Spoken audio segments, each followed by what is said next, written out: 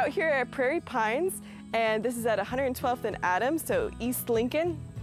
And the area we're in right now is part of a partnership between Community Crops and Prairie Pines for our Yazidi farmer training and education outreach program. Community Crops is a nonprofit organization focused on sustainable community gardens, training gardeners, having kind of a sustainable gardening community within Lincoln so people can grow their own food, things that are specific to specific cultural groups, as well as just having a supplemental fresh garden at hand. My name is Shahab Bashar. I work with the Yazidi Cultural Center and Community Crops. I came to the United States in 2017, February 17. They partnership to found a Yazidi farmers. So Community Crop looked for farmers. They have a lot of experience in farming. They know, they asked and they know Yazidi had a lot of experience. First year we started, 2019, we started our produce. We are kind of not teaching, kind of introducing people to our cultural foods. We are doing a lot of conversation with peoples who are Yazidi, what they grew, where they grew foods, what is this? I mean,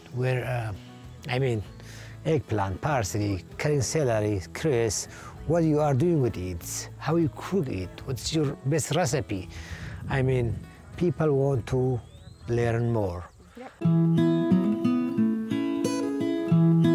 Now, Lincoln's home to over 3,000 Yazidi members from Iraq.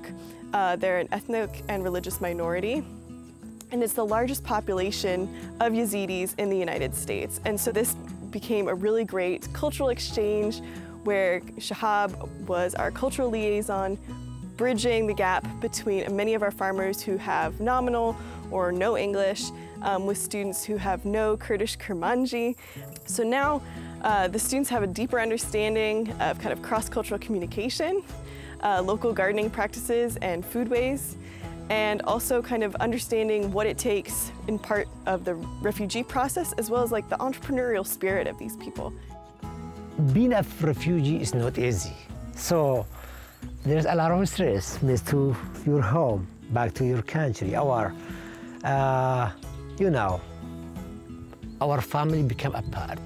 When I came to these lands, I mean Prairie Pines, I felt I belong to these lands. So something is happening between ourselves and this land. With all my energy, I am working and encourage people to eat healthy, enjoy farming, and we are growing for Nebraska and paying to Nebraska. So we are supporting Nebraska food, which is local food.